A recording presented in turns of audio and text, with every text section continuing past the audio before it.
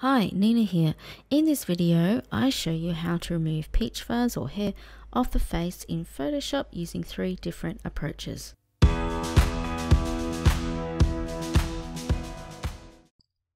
So first off, what I'm going to do is create a new blank layer and name this layer Darken.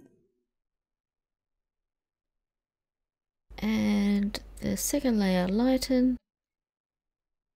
And we're going to change the blending modes of those layers to Darken and Lighten.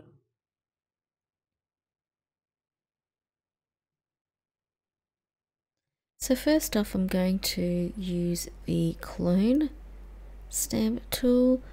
The blending mode for that is normal, the opacity is 100, the flow is 100, and make sure you select current and below. Now I tend to use this on the edge of the jawline. I get a cleaner result. But as you can see, if I'm going to change the blending mode to darken now, I'm going to get on the actual skin more of the areas around the brightest hair a little bit darker. Probably not the best approach for here, so I've gone and changed to the healing brush, and make sure again you select current and below, and I'm getting a cleaner result. For the darker hair, on the lightened blend mode layer, I'm just using that healing brush tool and removing that hair nicely.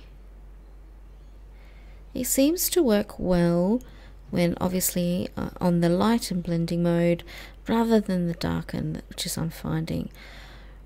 Okay, so I've changed to the clone stamp tool on the lighten blending layer, and yeah, I'm not getting the results a clean result that I like.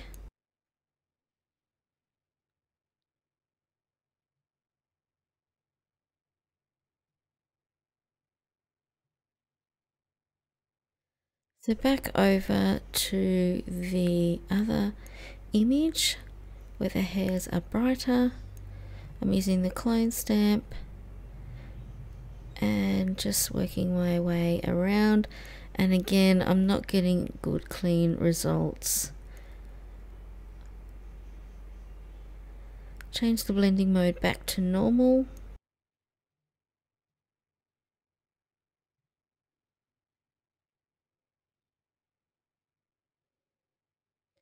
Now what I'm going to do is use a frequency separation action working on the median, and my first layer I'm going to make it the radius 6 pixels,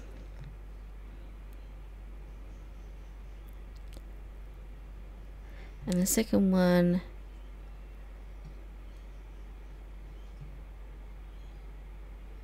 15, and as you can see it brings out all the details. This is just a solo layer, a helper layer for me to see what I'm editing. Sometimes your eyes can get used to it, and it's good to mix it up a bit. So I'm just using the clone stamp on the high medium worker layer, and as you can see I'm getting good clean results, removing the brightest hairs on the face.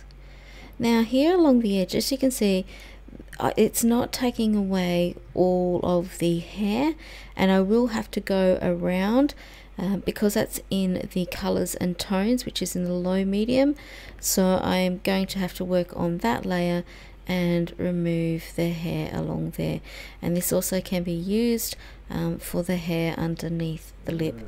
The goal is to remove the brightest hairs, and once I've done that I will have to go in and do some dodging and burning as well.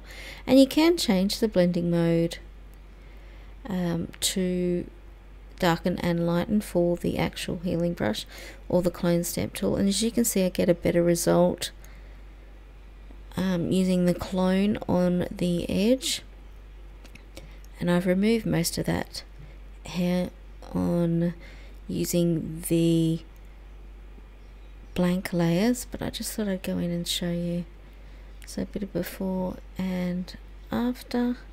I turn it all off, and that's how I remove peach fuzz hair on the face.